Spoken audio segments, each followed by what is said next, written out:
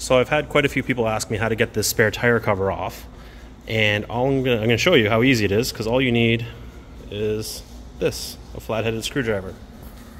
So if I crawl under here, there's that, see that slot there? So I'm gonna insert this guy right in that little slot, give it a quick little twist, and boom. So if you look at the mechanism, all it is that little twist. So that straight line fits onto that bolt right there.